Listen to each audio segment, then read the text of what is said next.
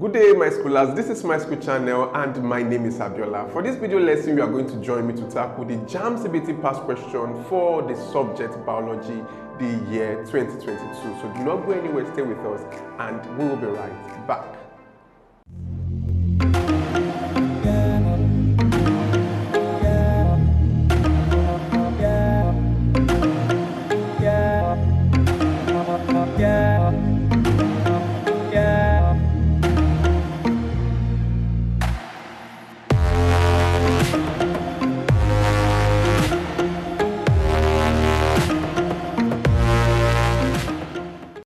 You're welcome back to my school YouTube channel. For this video lesson, you are going to join me to tackle questions 22 to 42. So let's kick off with question 22. The structure that joins the two strands of a chromosome together is the what? So we are talking about the cohesive points, for the sister chromatids form, taking a mitosis as the case study. So that particular spot, right, or that particular structure will be referred to as the centromere. So the correct option is option C for centromere. 23. When a colorblind woman marries a normal man, right? So what is the probability of their son being colorblind? So when we see a woman who is colorblind, that tells you that the two X chromosomes, they're actually carrying the color blindness traits, right? So that tells you that the woman is not just a carrier. Of course, she is fully colorblind. Okay, so then when we now have a normal man, so this is what happens. The child, the boy child they are going to give birth to, the son, is going to be colorblind because in a man, we have the X and Y chromosome for the male. So of course, you know that this thing is actually sex linked, the X chromosome. So even though the trait that is coming to the boy, the chromosome coming to the boy, either it is recessive or dominant, it is going to express itself because there is no counter X chromosome in the guy's DNA, to counter that XN that is coming in. So definitely the boy is going to be 100% colorblind. So the correct option is option B. 24. The correct pathway for blood flow from the heart to the tissues of mammals is what? So we are basically looking at that vessel that carries blood directly from the heart. That vessel has to be strong. The strength has to be there. So that vessel is your artery. All right, so not all arteries actually carry blood away from the heart. For instance, we have what we call the pulmonary artery that does the opposite of the regular or the common arteries, that we refer to. And of course, we have the pulmonary vein that does exactly opposite what a regular vein should do. Vein brings in blood to the heart. All right, so basically now, so I've mentioned that we need a vessel that is strong enough to handle the pressure, from which the blood pumping from the heart is coming through. So we are looking at the heart at first, the correct pathway for blood flow, from the heart. So from the heart, it goes to the artery. Then from the artery to the arterioles, and of course, some other vessels are being skipped here. So basically to the tissue. So this is the correct compilation, at least for the context of option supply. So option B is the right option. Question 25. Tall trees with buttress roots and evergreen leaves are characteristic features of what? All right, so basically you are seeing clues, right, that we have enough water supply. Okay, so that means we have adequate rainfall, right? So basically this tells you that the trees there will be very big, very huge, and they should have buttress roots, to support their weight, and the evergreenness of their leaves, that tells you about a very favorable weather condition. So of course that is well attributed to the tropical rainforest. So this is doubtless. So we have option C as the valid option. 26. The genes crossing over occurs doing what? So during fertilization, we're looking at the fusion, of the male and the female gamete. So typically, we are looking at the sperm and the ovum. Okay, so mutation, that is the change in the structure of the DNA, right? So mitosis, as we see it right here, we are basically talking about that process that is well attributed to growth, basically growth and development. All right, so when we come to meiosis, option D, that is where we can actually find this in expression, so gene crossing over. So this is very, very salient. Mitosis, we are looking at somatic cells as well. So the correct option here, which is very obvious, is option D. Number 27. In genetic counseling, a man with hemoglobin formation, we have hemoglobin A, then has, is most preferred to marry a woman of what? All right, so it is recommended that the man with AS, right, is a carrier, of course. So he should marry a woman, okay, with the genotype AA. Okay, so this is definitely going to prevent having children, right, or a child at least that is going to be sickle cell. You know, and we know, of course, about the conditions attached with a sickle cell child. All right, so it is most preferred. This is because at the end of the day, during in the course of producing children, you know, the worst case scenario that should happen scientifically or medically is to produce children that are as well carriers like himself, right? Not children that fully express the condition. So the most preferred or the most recommended way is to marry a woman who is AA. Vice versa, so if the woman is AS, she should go for someone who is AA. So the good compilation is in option A. It is very important that you have a JAMB simulated experience before your coming exam. All you just need to do is to click on the link in the description below. This is going to get you to the Myschool website. Right there you get to download the Myschool mobile app for your Android devices, or you download the Myschool software for your laptops and your computers. So let's tackle the next question. So we have an ecological instrument used to measure wind direction is what? Okay, that is your wind vane. Okay, wind direction. Your Searchy disc, you know, we use this to measure the turbidity of water. All right, then we have your anemometer. What this actually does, you know, some presentation will tell you wind speed and direction. All right, but some will tell you wind speed and pressure. Okay, so the safest option here is the wind vane. Then when you see slope gauge, you know, from the word slope, we are looking at inclination or depression. So definitely the correct option here is option B. Please do not forget to hit that like button. Also click on the subscribe button and always tap on bell notification for you to get alerts immediately we upload the next video content just for you. Question 29. The growth of mucor on a piece of bread is what? That is saprophytism, all right? Growing on dead or decaying matter, all right? You look at option A, scavenging. You know, we are talking about scavengers, animals like vulture. Okay, then we have commensalism, we have autotrophism. So autotrophism, you know, we are looking at the concept whereby organisms are able to manufacture their food, you know, by themselves. All right, so the correct option is option D for saprophytism. Question 30. Conversion of atmospheric carbon into chemical bond energy occurs during the process of what? So we are looking at transpiration, basically water loss. All right, then we have photosynthesis. That process actually occurs during photosynthesis. You know, during photosynthesis, we have sunlight as a source of energy, right? So we have the atmospheric carbon, you know, being tapped. Then we have water being tapped from the soil as well. So these two are brought together to actually manufacture food. So that is photosynthesis, right? So earlier I mentioned that in photosynthesis we talk about the light stage and the dark stage. All right, so when we have digestion, for digestion you are looking at where you actually break down, you know, food substances in order to absorb nutrients, you know, from it. Then we have respiration. So of course during respiration we also have the breakdown, you know, of food. All right, so we talk about metabolic, catabolic, anabolism, and what have you. All right, so let's just stay in the context of the question presented to us. So the correct option here is option B for photosynthesis. Because during respiration, plants actually give out carbon dioxide like other living organisms should do. Right, so the correct option is option B for photosynthesis. 31. The display of male agama lizard is to do what?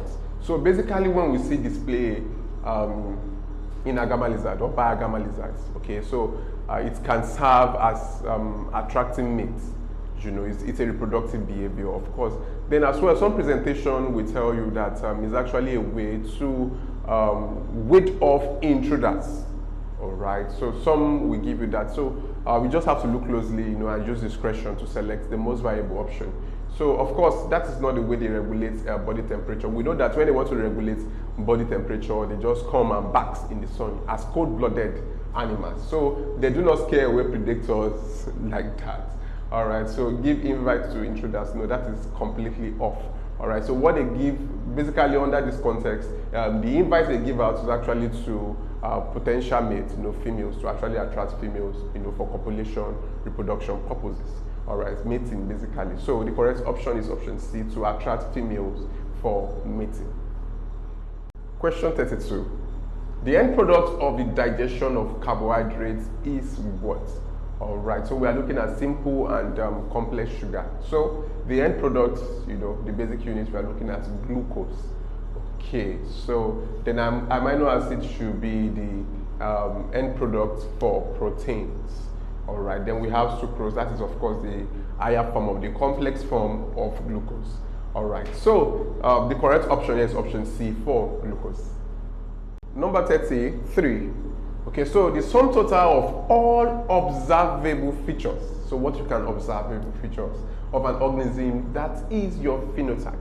All right, so we are looking at height, color, and the likes, and of course it's influenced by both genetics, and environmental factors.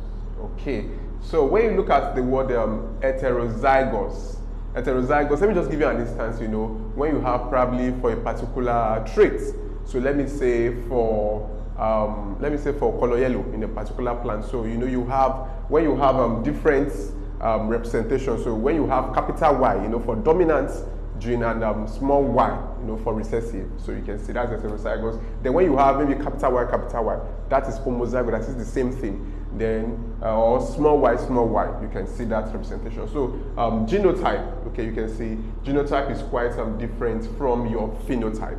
All right, so this is makeup, genetic makeup. This is phenotype, what we can see.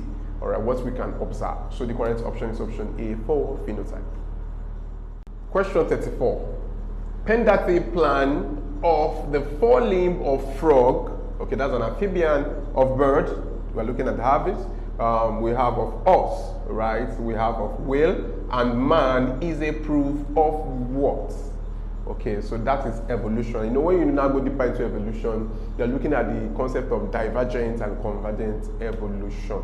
All right, so the correct option here is actually B for evolution. When you look at spontaneous generation, that's actually a kind of postulation or theory that talks about the fact or the concept that living things, right, they actually originate from non-living things.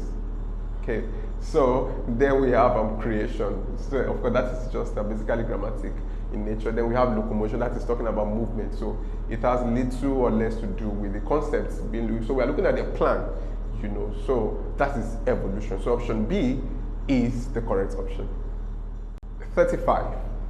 The under-secretion of tyrosine in children results in what?